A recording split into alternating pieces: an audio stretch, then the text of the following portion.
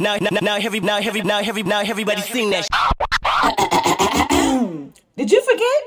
It's Vlogmas. Happy Christmas. Y'all have to tell y'all this. Oh. I gotta tell y'all this while it's fresh and hot because somebody needs to stop these hairstylists. These hairstylists, some of these nail techs, all of these people who are entitled to believe that they can really break people's bank for no reason. Like, can we go back to the days where it's routine. You walk in the salon, get your, whatever. Not even gonna go into it.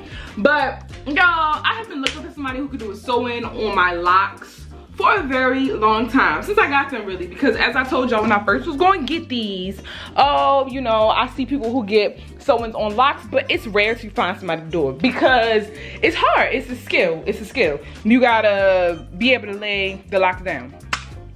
Anyway, so I'm trying to make this as quick as possible, really quick. So I finally found this girl in my area, and she advertised that she could do them on locks. Like, I mean, y'all, I'm not gonna expose this girl's page because, you know, all the irritation aside, I don't know, I just don't feel like. So hear me out. I'm looking for somebody to do it. Her page says that she can do it. She's advertising. Like, it's not like blatantly advertised, but she has a couple clients that, and basically she's like, locks where, like, she showed a before of their locks and after. Some girls with locks even longer than mine. So I'm like, I DM her. Let me pull up the messages. I'll just put the messages on the screen.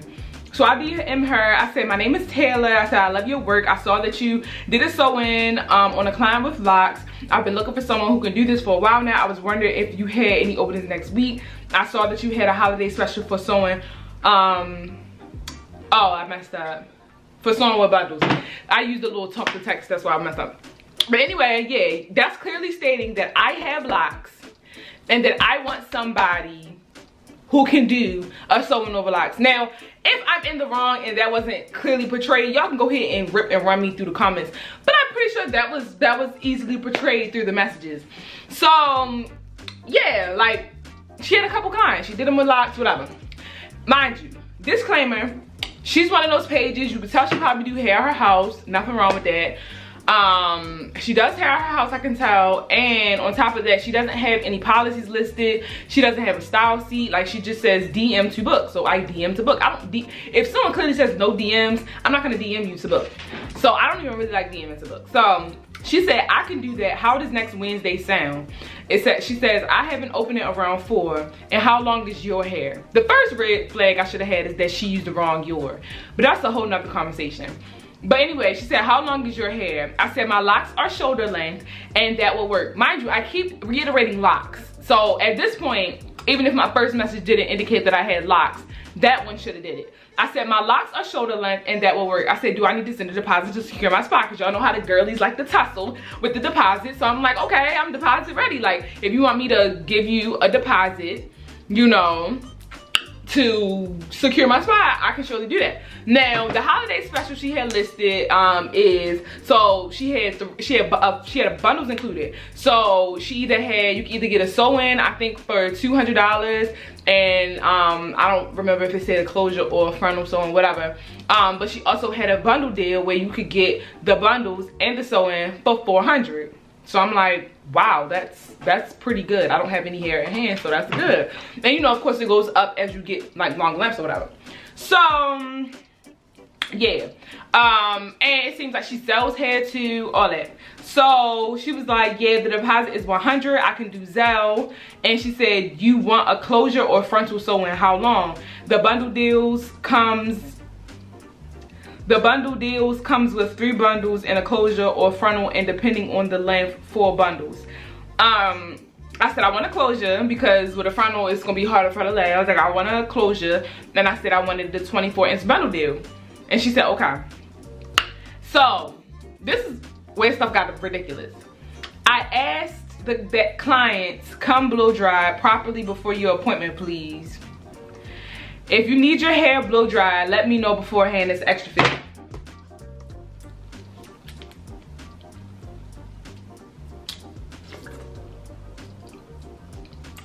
What hair am I gonna blow dry? This? You want me to blow dry my locks?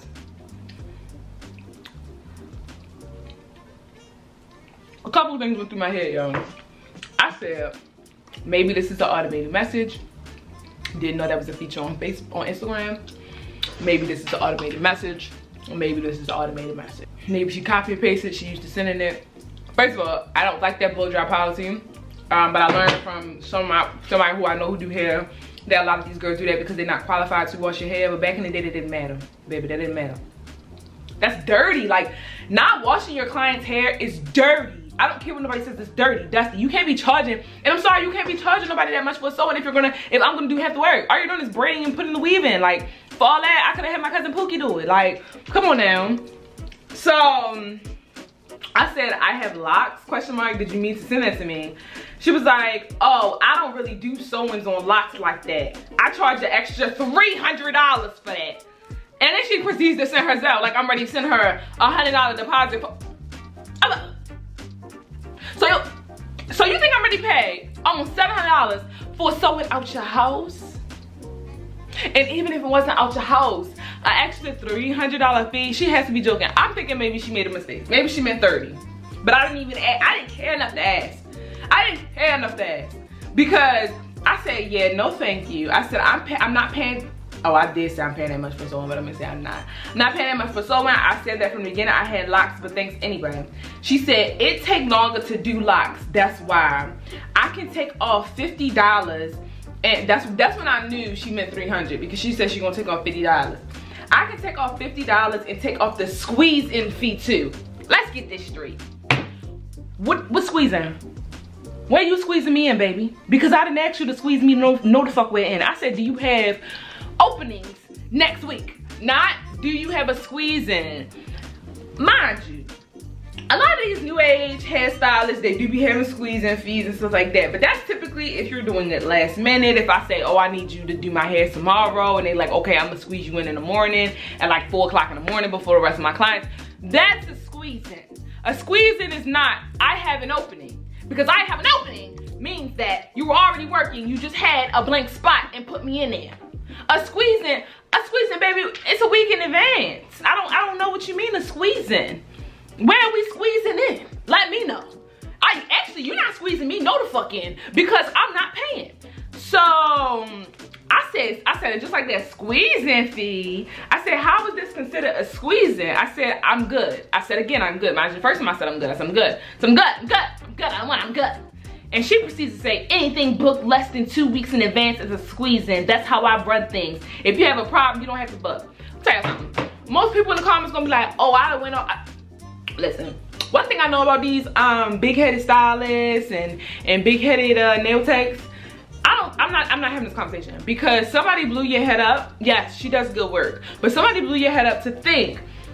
Like, people need to have a conversation. There needs to be a meeting, a collective meeting of people who do cosmetology work, or honestly, the idea that anybody can start a business without having any customer service skills or any if I have a conversation with a big brand and I say I have a problem, no matter how furious I get, they're gonna handle it professionally. Whether they professionally cuss me out, that's anywhere in the business world. Bitch,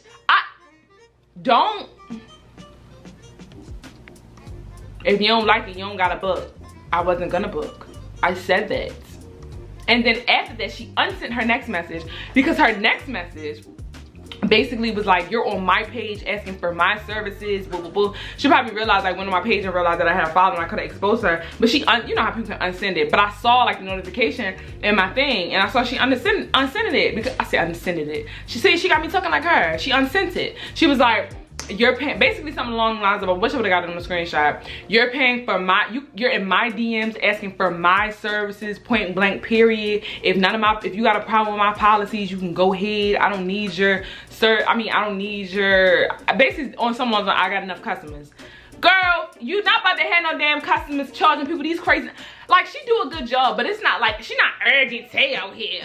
You're not out here melting lace to the point where somebody gonna come up and be like, what lace? On camera, they might say what lace. I just